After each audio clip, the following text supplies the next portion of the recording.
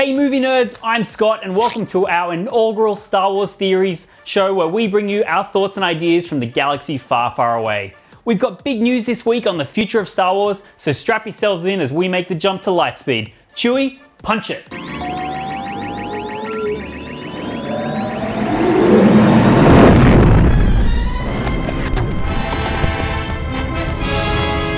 Avid fans will know that the excellent Star Wars Rebels is slowly heading towards its series finale, which brings us to the question of what's next for small screen Star Wars.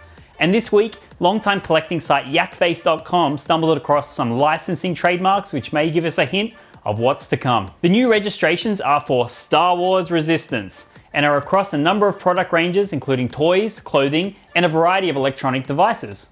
So what is Star Wars Resistance?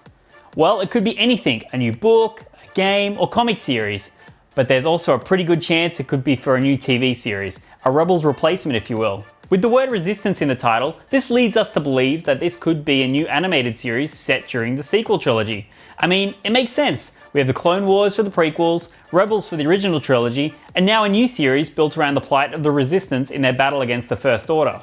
And there's a lot of potential here. The canon wipe, which some fans are still shedding tears over, really emptied out these 30 odd years between Return of the Jedi and The Force Awakens, so it seems like a perfect space to build a new series. Or does it? It would be very easy to follow the same path as Rebels, showcasing the early days of this band of Resistance fighters, but I seriously doubt Lucasfilm was interested in rehashing the Rebels formula. Also, whilst Rebels has a clear enemy, the period between Return of the Jedi and The Force Awakens really doesn't. I mean, the remains of the Empire falls pretty early on during that period at the Battle of Jakku, and the few remaining loyalists leave the unknown regions of the galaxy to start the First Order, and they stay fairly quiet out there until Starkiller Base shows up and blows everything up. Obviously, Leia and the Republic are aware of the First Order by the time The Force Awakens happened, enough to have created a resistance, but I can't imagine a TV show set around Leia spending 3 seasons trying to convince a new Senate to not underestimate the First Order. Would be interesting to anyone but those who live and breathe for the Senate sequences in The Phantom Menace.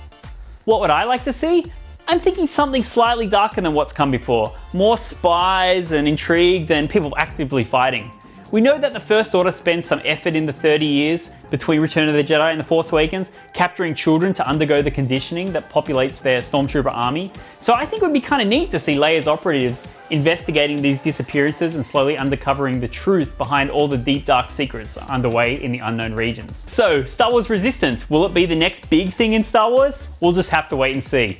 Let us know what you think in the comments below about what you think Star Wars Resistance could be, or what you would like to see from the next animated Star Wars show. So with that, I'm off to Tosche Station to pick up some power converters. See you at the movies, nerds.